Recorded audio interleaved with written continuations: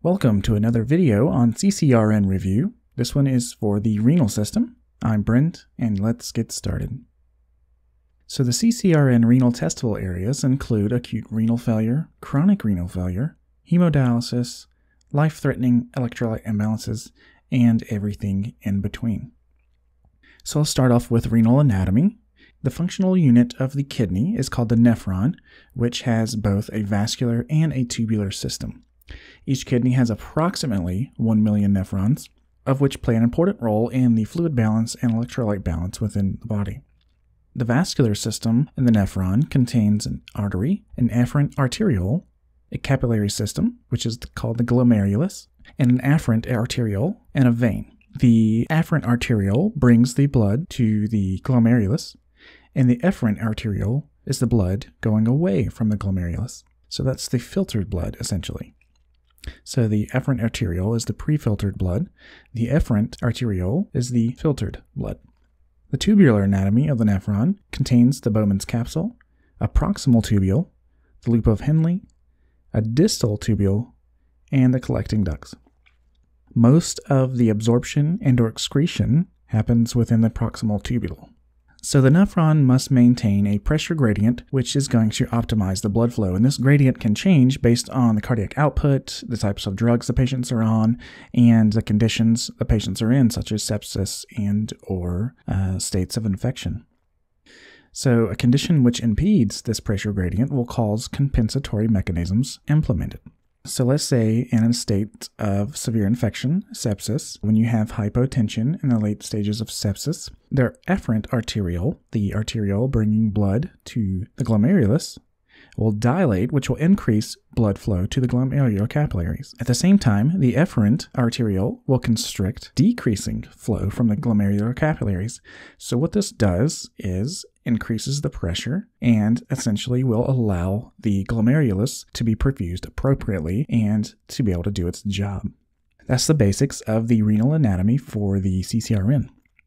There's other anatomy involved, however, this is not as essential other than just understanding the concepts of how the kidney functions as far as the nephron and what will affect that nephron from functioning appropriately. So important lab values, we have blood urea nitrogen, the BUN. Please do not call it the BUN. The normal values of the BUN is 10 to 23 milligrams per deciliter. This is going to vary on the laboratory that your hospital uses, but just know generally 10 to 23. This is useful for measuring the level of serum nitrogen that the liver forms as a waste product from metabolism. This is not as useful for indicating the renal function, such as the serum creatinine.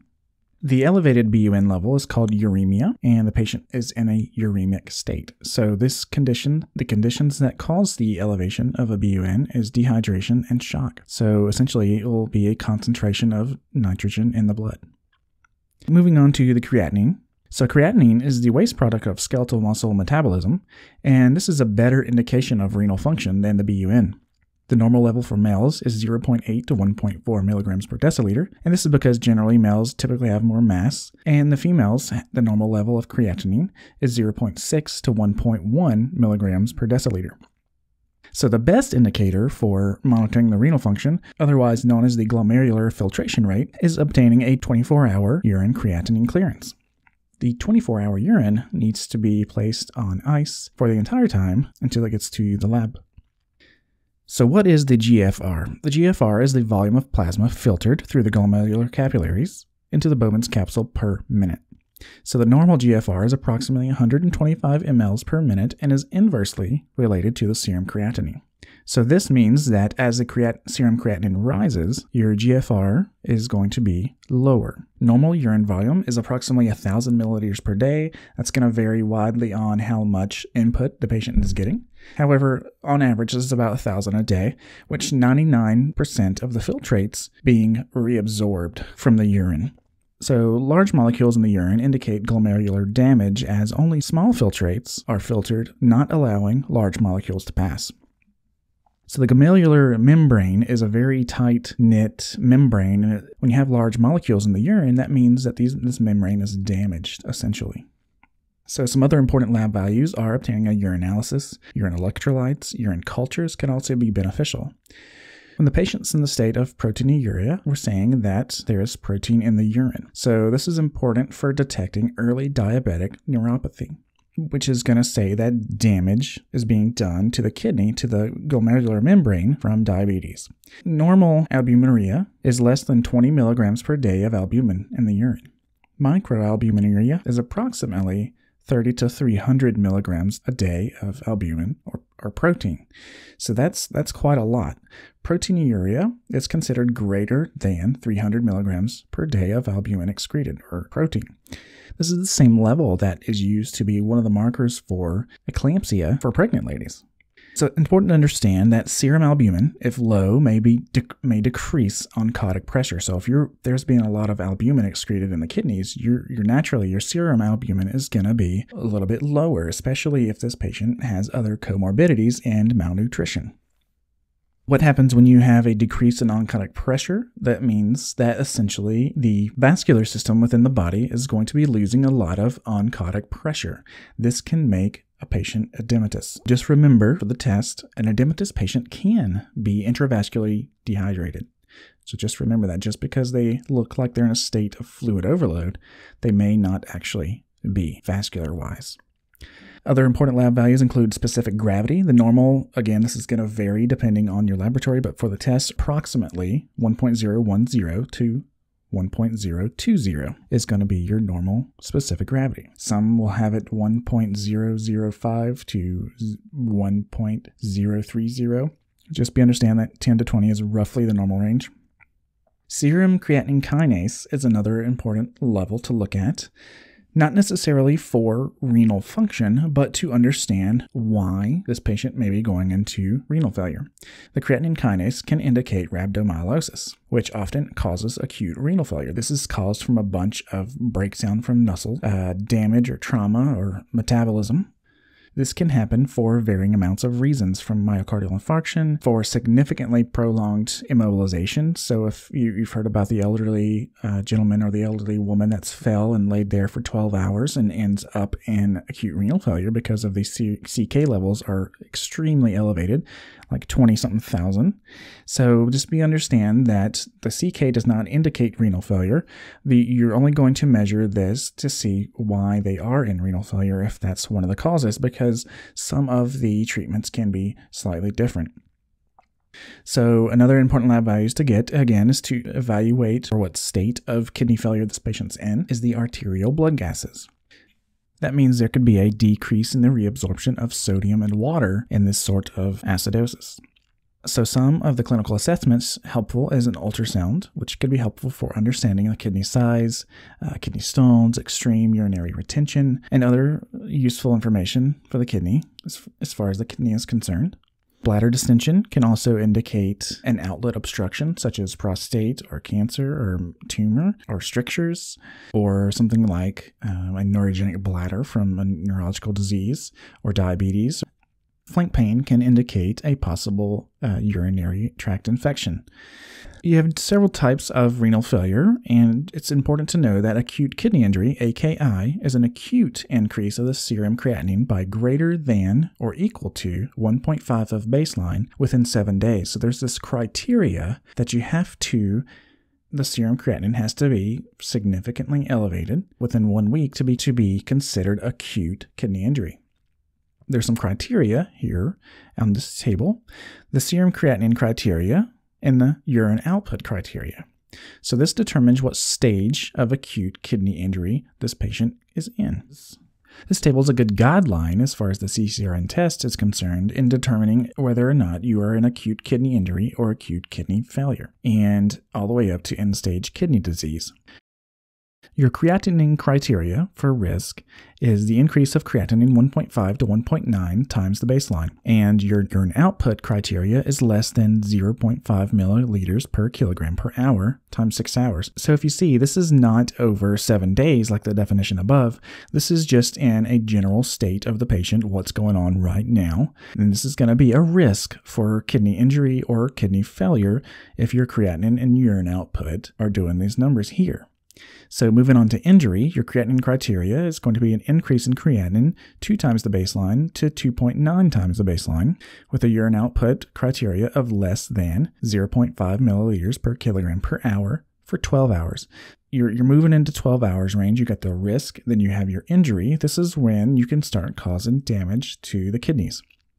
So failure is essentially triple the baseline of the creatinine. So if your baseline is 1.1, then 3.3, you are in renal failure when you're accompanied by anuria or when you're accompanied by 0.5 milliliters per kilogram per hour of urine output, all the way down to anuria for 12 hours. That is acute kidney failure. If this persists for greater than 4 weeks, you're having loss of nephrons, loss of renal function that could be permanent.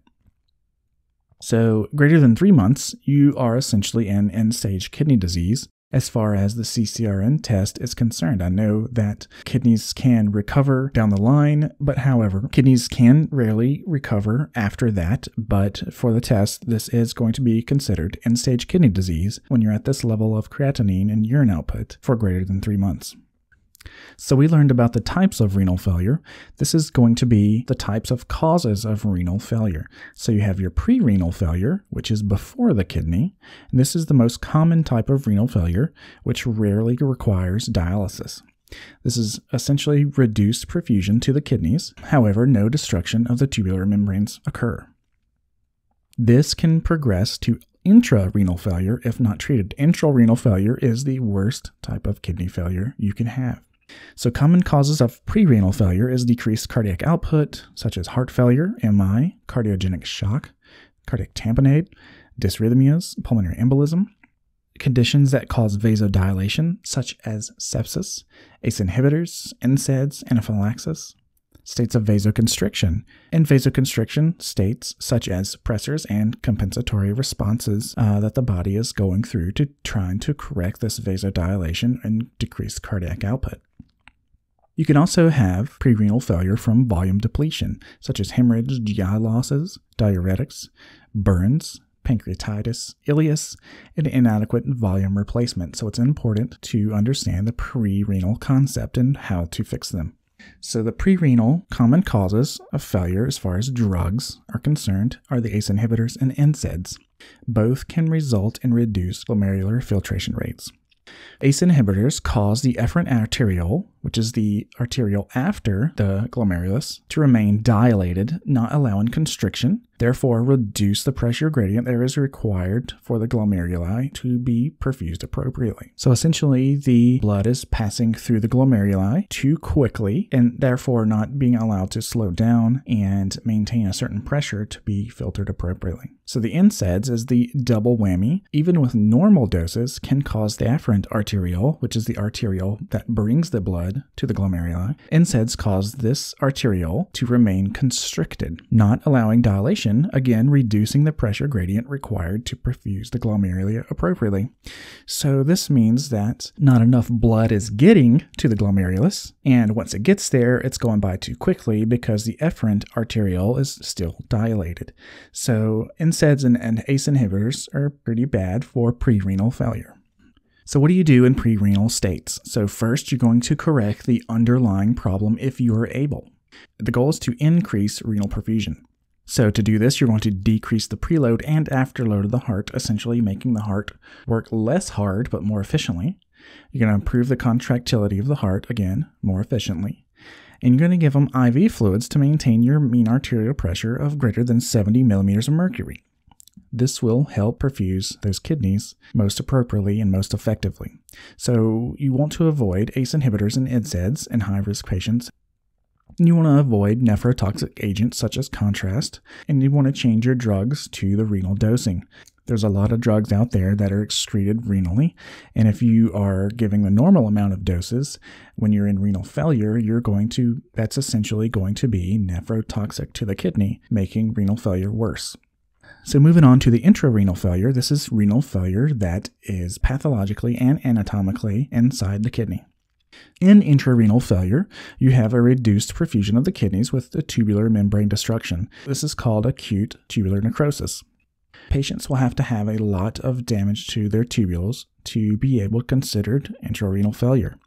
So the types of causes for this is nephrotoxic agents, which have a better prognosis for the patient, and typically is non-oliguric, meaning they're putting out more urine than an oliguric state. So they're putting out maybe a reduced amount, but they're still not really low on the low side. So there's better hope for the kidneys, essentially. A lot of things that can be nephrotoxic is contrast dye, antibiotics, NSAIDs, rhabdomyolysis, which again is the breakdown of the muscle, a lot of damage to the muscle, basically hitting those membranes with a lot of protein. Organic solvents and heavy metals. These organic solvents could be people that ingest ethanol or things like that, essentially poison. The worst prognosis for intra-renal failure is ischemia. If you have a kidney that's not being perfused with the amount of blood it needs, it's going to have cell death and acute tubular necrosis from not enough oxygen, from not enough blood flow, essentially. And this is going to be on approximately an oliguric stage of kidney failure. You're going to have a reduced amount of urine and basically under the minimal amount of urine output needed. States that can cause this is surgical, post-cabbage repair, valve repair, vascular repair. This is going to reduce the cardiac output and therefore not perfuse the kidney as well. You can also have the same results from hypotension, sepsis, hypovolemia, and every single cause of pre-renal failure and post-renal failure. You're asking, how is it post-renal failure if there's just a blockage of urine down the line? How is that going to make the kidney ischemic? Well, when you have pressure building up in the urinary system, your kidney can become dilated from this pressure, and therefore when the pressure inside that kidney is greater than the flow of the blood pressure, then the kidney is not going to be perfused and therefore leaving it ischemic. You can also get intrarenal failure from autoimmune inflammation diseases such as SLE, vasculitis, hepatitis, varicella, and strep. Those are some of the causes of intrarenal failure. It's important to remember pre-renal failure can progress to intrarenal failure, and then all the causes of intrarenal failure can be due to pre-renal and post-renal failure. So intrarenal failure management. Maintain fluid volume while monitoring for fluid overload. You want to maintain normal electrolyte balance, especially hyperkalemia. And if it's due to an acid-base imbalance, you're going to dialyze for extreme acidosis. So the normal acid-base balance is 7.35 to 7.45 on the pH scale for your blood. So for every 0.1 of pH drop, this is just a general concept to remember. There is some diminishing returns, but for every 0.1 of pH drop, you're going to have an increase in potassium by 0.6. So for example, if your patient is 7.30 on the pH level, you're a little bit acidotic. If they drop to 7.20 on the pH scale, your potassium will rise by 0.6. So that's just a generality. Don't use that as absolute, but just know that the concept is as you get more acidotic, you're going to get more hyperkalemic. So you also want to prevent uremia, which is, again, increased BUN, by dialyzing early. It's funny to hear that because a lot of the nephrologists I've worked with, they seem to wait before they dialyze. What they're doing is just trying to let the kidney recover. But again, for the test, you want to prevent uremia by dialyzing early. And you want to adjust drugs for the renal dosing, as I mentioned on the previous slide. And you want to prevent malnutrition. Do not restrict the protein. Because again, if you're in intra-renal failure, there's damage to the tubules, there's damage to the glomerular membranes. They're going to be allowing large proteins to pass, which could decrease your oncotic pressure. So keep giving proteins, keep giving the patient as much nutrition as they can. We want to increase and maintain that oncotic pressure, which will help perfuse the kidneys. Moving on, we're going to definitely prevent infection as renal failure exhibits a more poor immune function. You also want to manage anemias. The packed red blood cells you're going to give for extreme anemia while using Epigen for chronic renal failure. So patients that are in acute renal failure, you're not going to use Epigen. You're going to just go ahead and transfuse them for their anemia. And also you can consider dialysis. That's not the first line. That's the last line. That's the last thing to essentially save their life. Here's a table that will demonstrate the lab value changes and the difference in lab values in pre-renal versus intra-renal failure. For your pre-renal, your BUN creatinine ratio is going to be 20 to 40 to 1. A good indicator, or a good thing to remember, is just 20 to 1. So if your BUN creatinine ratio is 20 to 1 or greater, you're more than likely going to be pre-renal. Your specific gravity is going to be high. It's going to be concentrated. Your urine osmolality is going to be high, again, concentrated, and it's going to be over 500. Your urine concentration, I've said it twice, is going to be concentrated. Your urine sodium is going to be less than 20. And this is because your kidneys are still able to reabsorb sodium and water. You're going to have some urinary sediment. It's going to be normal, hyaline Cas, and the response to Lasix, because you're going to give them a Lasix challenge in pre-renal failure to try and jumpstart the kidneys. So this is going to be a response to Lasix is going to be responsive. It's going to produce an increase of greater than 40 milliliters per hour. They're not, they could be dehydrated or they could be an intra-renal failure. So for pre-renal, you're going to have essentially concentrated urine and a BUN creatinine of 20 to 1. For intra-renal failure and intra-renal distinction, your BUN creatinine ratio is going to be 10 to 15 to 1, but you can just say 10 to 1. Your specific gravity is going to be low, so dilute. Your urine osmolality is going to be low, again dilute. Your urine concentration is going to be dilute. So why is your urine concentration going to be dilute in intra-renal failure? I thought intra-renal failure was the worst one. It is the worst one. When you talk in early stages of intra-renal failure, you have your membrane damage, you're losing proteins, you're losing water, your tubules and your kidneys are not able to reabsorb that sodium, reabsorb that water. That's why everything's leaving the body. So it's dilute at the early stages, and then, you can go anuric into the later stages and end-stage kidney disease. So urinary sodium is going to be greater than 20 milliequivalents per liter, again, because it's not able to reabsorb that sodium as well. You're going to have urinary sediment, cellular Cas, and debris, which is abnormal. There's not going to be a response to Lasix, essentially because your absorption is already impaired and you're already dilute. So some BUN creatinine ratio examples I've got for you. So I want you to determine if you're pre-renal or intra-renal based on the BUN creatinine ratio. So pause the video if you need more time. So we'll move on to the next slide, which are the answers. So your BUN creatinine ratio for the first one is going to be roughly 22 to 1. And how you get that number is by dividing 4.7 into 106. So you want to divide by 106 by 4.7. That'll get you approximately 22 to 1. 22 BUN and a 1 creatinine. So that's going to be pre-renal. For the next one, it's going to be pre-renal because your pre-renal BUN and creatinine ratio is going to be approximately 21 to 1. Again, dividing 70 by 3.2. Moving on, if you have a level of BUN that's 90 and your creatinine is 9.6, dividing that into 90, you're going to get approximately 9.5 to 1. That is going to be intra-renal. That is 10 or less. Moving on to the next one, your creatinine ratio, your BUN creatinine ratio is going to be approximately 4.4 to 1. That's dividing 10.9 into 48. So 4.4 to 1 is less than 10, so that's going to be intra-renal. So for the last one, 92 BUN, creatinine 2.7, that's going to be pre-renal, because that ratio is approximately 34 to 1.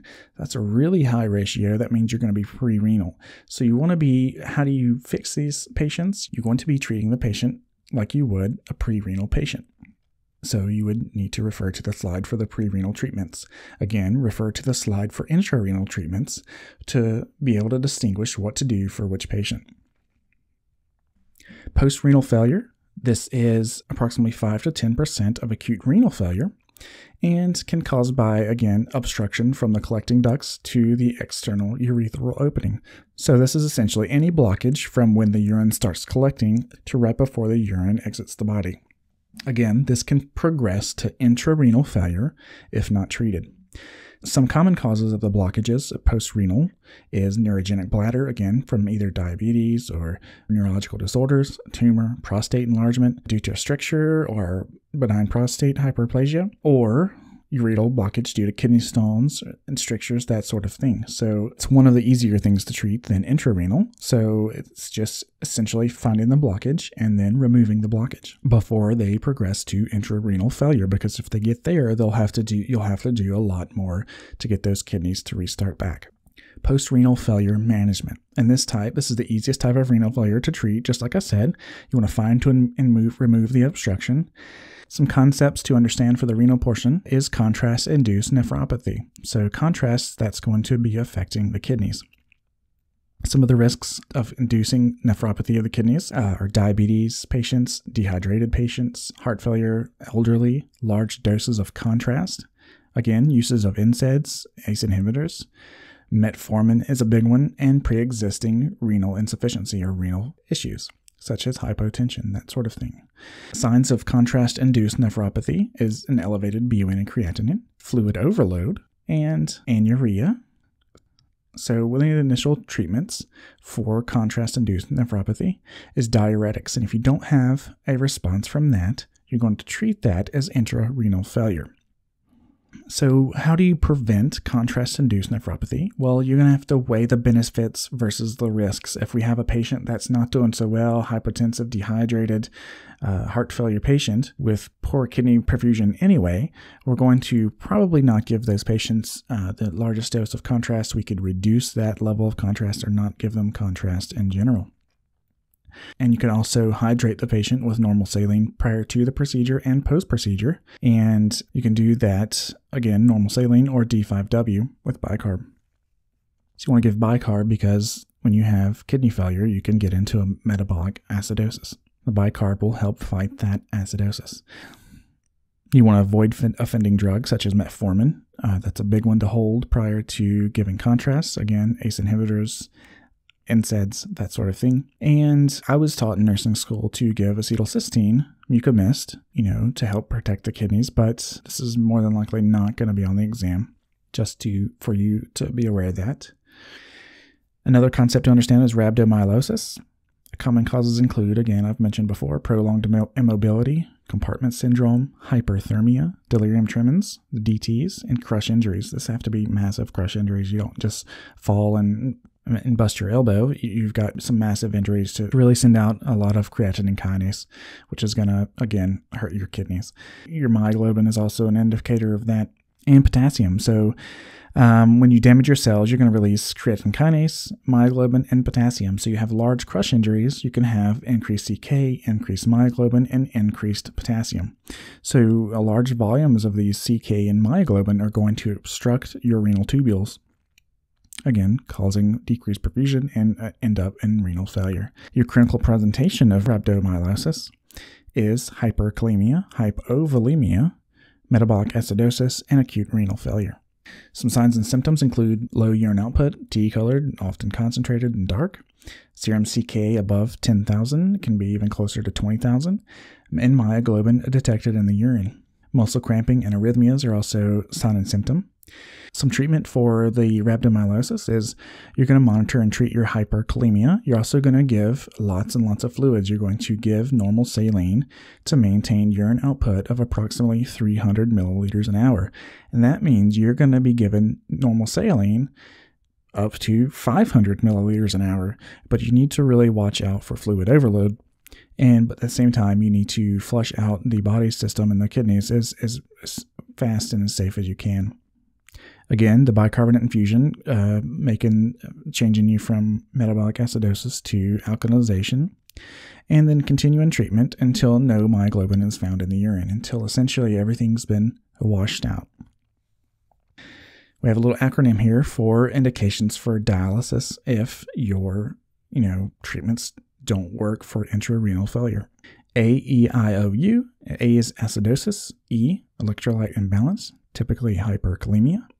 I is intoxication. This is intoxication such as methanol, ethylene glycol. Those are those organic solvents I've mentioned earlier, lithium and theophylline. O for overload, mainly heart failure. and U for uremia, which again is elevated BUN, which causes mental status change. So those are your indications for dialysis. And that's a last resort measure to treat this patient for kidney failure. So several types of hemodialysis types. You have your intermittent and you have your continuous. Your intermittent is for people that are more stable. Continuous is for people that cannot handle major fluid shifts that the intermittent dialysis does. So it's going to run a lot slower. So some of your accesses you're going to have for HD is double lumen HD catheter, which can be temporary or permanent. Your permanent catheter is going to have a cuffed catheter that's going to allow your skin to grow into it to be able to maintain a more important layer of protection against infection, and has to be typically surgically removed. You can have AV graft accesses, fistulas, and a peritoneal HD port. Just know that peritoneal HD is not for the acute kidney failure patients. These patients are going to be those chronic patients that are safe and can do dialysis at home. So you're not likely to find peritoneal dialysis on the CCRN test, but just be aware of that concept. So continuous renal replacement therapy, CRRT, that is the continuous dialysis type. There's two types of CRRT, could be arteriovenous or venovenous. There's 4 different modes. It's important to understand that these go in order from the least amount of treatment to the max amount of treatment. So SCUF is slow continuous ultrafiltration. CVVH is continuous veno-venous hemofiltration. CVVHD is continuous veno-venous hemodialysis, and CVVHDF is your max amount of fluid and your max amount of filtration that you can do. So again, the continuous renal replacement therapy is going to be for those unstable patients that cannot handle those large fluid shifts for intermittent dialysis. So I have some of the common abnormalities of electrolytes here in the next few slides. I will go ahead and make some PDF of these and put them on the website, lifelongnursing.com. I'll also put a link to the description in the YouTube video for these PDFs so you can study them and print them out and study them. Some of the electrolyte imbalances that can occur in renal failure is hypercalcemia.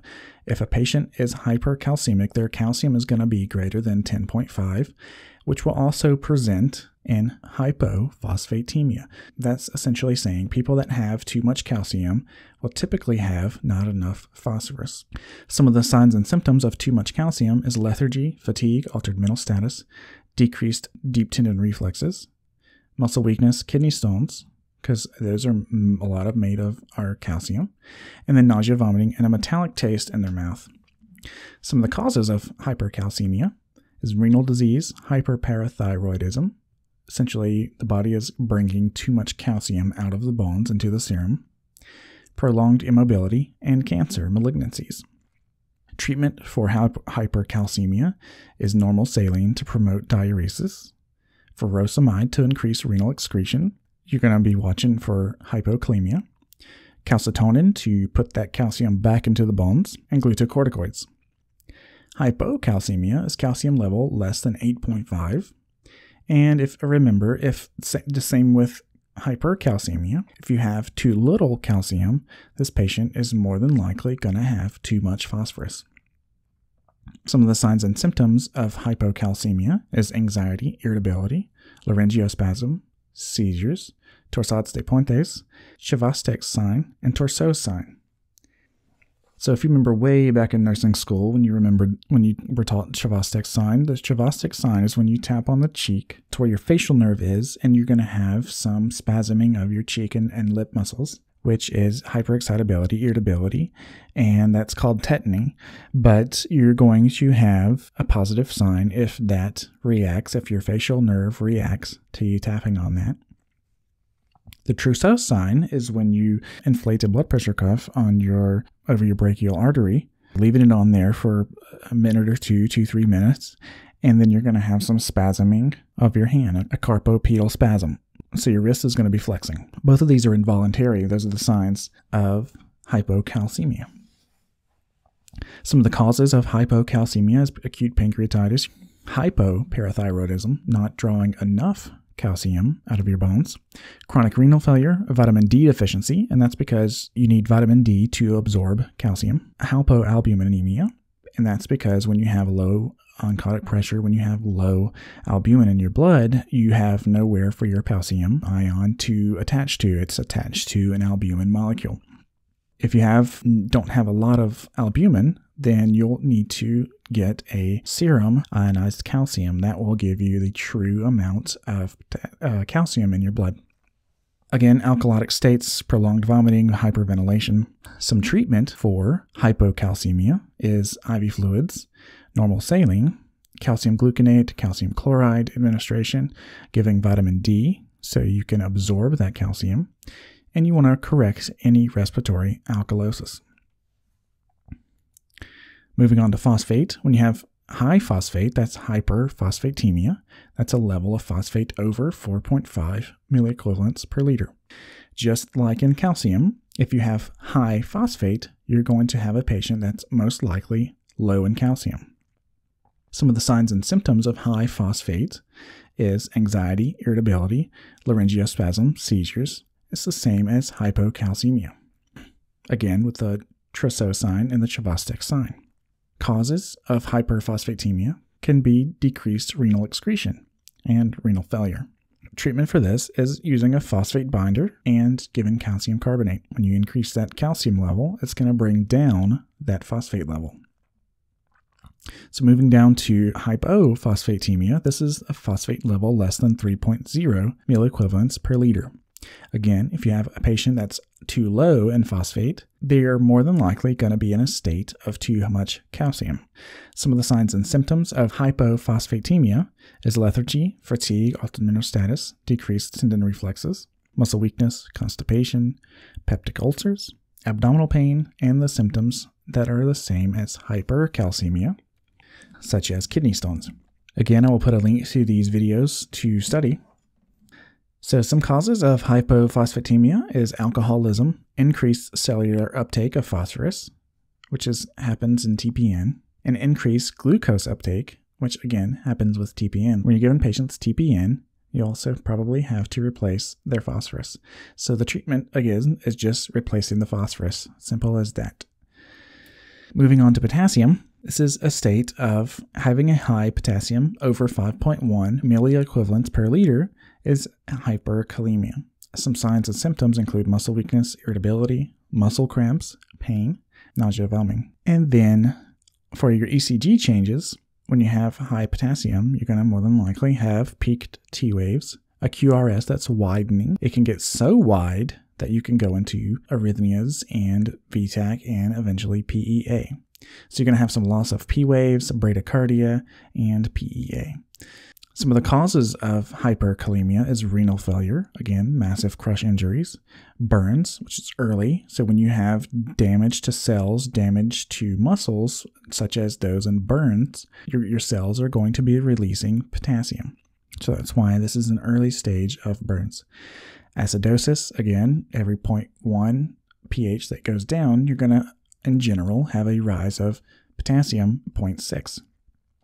Adrenal cortical insufficiency and excessive intake.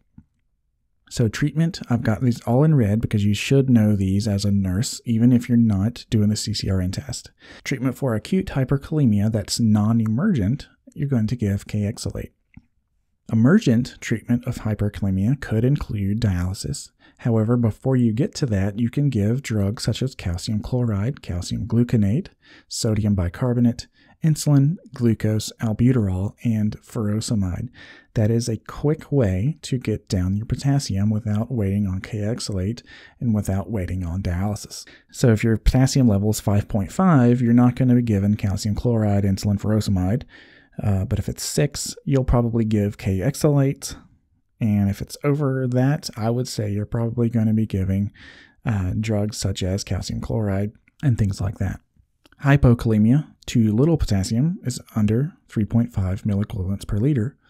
This could be low. Just be aware that hypokalemia could be caused by low magnesium because your body needs magnesium to be able to properly intake and hold on to potassium.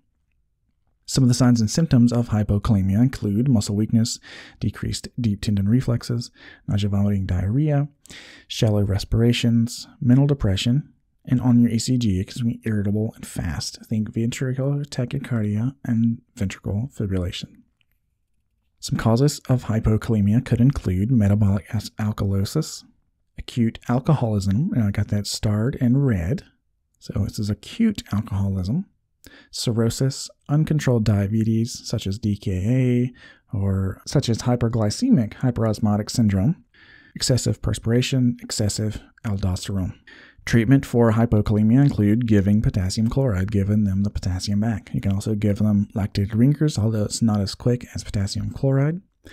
You should also probably give them magnesium sulfate, especially in those patients that have chronically low hypokalemia. It could be due to magnesium levels. So I would want to draw a magnesium level for people that have an acutely low potassium level. And you want to correct the alkalosis because if your patient stays alkalotic, again, that potassium is not going to be held onto. Moving on to magnesium. Hypermagnesemia. When you have too much magnesium, that's going to be magnesium level that's over 2.5 milliequivalents per liter. Some signs and symptoms of too much magnesium is decreased deep tendon reflexes, respiratory depression or rest.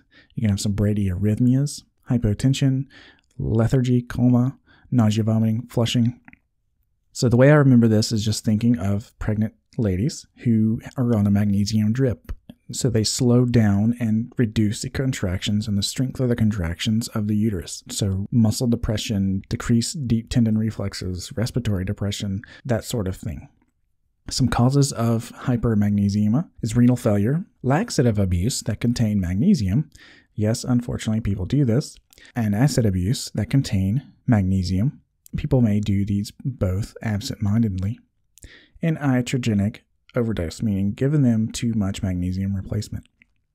Some treatment for this is to discontinue magnesium substances, give calcium. And the reason you're giving them calcium gluconate or calcium chloride is to protect the heart. If they're hyperkalemic, you're going to give them things to not irritate the heart, essentially. Also, you can give furosemide and you could dialyze the magnesium out. Typically, you are not going to have somebody dialyzed for too much magnesium. It will eventually work its way down. Too low magnesium, hypomagnesemia, is magnesium level that is 1.6 milliequivalents per liter or less. Essentially, all of these are going to vary by laboratory standards, but in general, 1.6 or less. Some say 1.7. So too little magnesium will cause hyperreflexia. Again, positive Chvostek sign, positive Trousseau sign. You're going to have ventricular arrhythmias, paroxysmal supraventricular tachycardia. You can have an increase in digoxin sensitivity, agitation, confusion, hinders potassium correction, and also an insulin resistance and low potassium. Some of the causes is chronic alcoholism, not acute, nausea, vomiting, diarrhea, and malabsorption, such as having a patient that is NGT, has a nasogastric tube to wall suction for a long period of time. Post-surgery, such as cabbage, acute MI, and states that uncontrolled diabetes, such as DKA and hyperglycemic hyperosmotic syndrome. Hyperthyroidism, aminoglycosides, diuretics, and alcohol, of course, digoxin, cisplatin. That drug is a chemotherapy drug, and again, malnutrition. So some treatment for low magnesium is giving them magnesium sulfate. In an emergent setting, you can give a max of 1 gram per minute, but normally the typical rate is about 1 gram an hour. Moving on to sodium. I know there's a lot of electrolytes, but this is the last one. So sodium level is normally 135 to 145, and anything over 145 is hypernatremia. Some signs and symptoms of hypernatremia is essentially those signs of dehydration. So thirst, tachycardia, orthostasis, hypotension, dry mucous membranes, restlessness, irritability, stupor, and coma. Some causes of hypernatremia include insensible losses, breathing, sweating, that sort of thing, dehydration, osmotic diuresis from giving mannitol, DKA, and diabetes insipidus. This diabetes insipidus is when you're putting out way too much urine. So for the treatment, you're going to correct slowly to prevent cerebral edema. And you can do this by giving D5W or half normal saline. You can give a sodium restriction, and you can identify the causes. So, for example, if they're in diabetes insipidus, you can replace the hormone vasopressin or ADH. You can give those. That should be corrected just by giving vasopressin. If you want to see if you're hypovolemic, you can just do a urine sodium level, and if it's over 20, you're essentially concentrated and hypovolemic. So then you at that point would definitely give fluids, but typically the gold standard is given fluids, typically D5W. Hyponatremia patients are patients that have sodium less than 135, and some of the signs and symptoms include edema, fatigue, muscle cramps, weakness, lethargy, confusion, decreased deep tendon reflexes, abdominal cramps, diarrhea, seizures, coma, and brain herniation. So this brain can herniate essentially from cerebral edema. Causes fluid overload, heart failure, cirrhosis, excessive water ingestion, otherwise known as water intoxication, SIADH is a symptom of an inappropriate ADH, and excessive IV fluids such as D5W. So you want to fix this, you're going to treat by identifying the cause. If it's fluid overload or water toxicity, you're going to put them on a fluid restriction. And you can give loop diuretics to help get rid of some of that edema, concentrate your fluid in your body, which will increase your sodium. And you can replace the sodium by giving them 3% saline or like some fluid such as mannitol. Again, I will make these into PDFs and put a link in the description, and they'll also be on lifelongnursing.com. Thank you for watching, guys. Be sure to watch the videos for the CCRN renal practice questions. Also, if you're interested in more free CCRN content and more helpful information, please visit lifelongnursing.com. Be sure to subscribe before you leave and enjoy your day. Learn everything.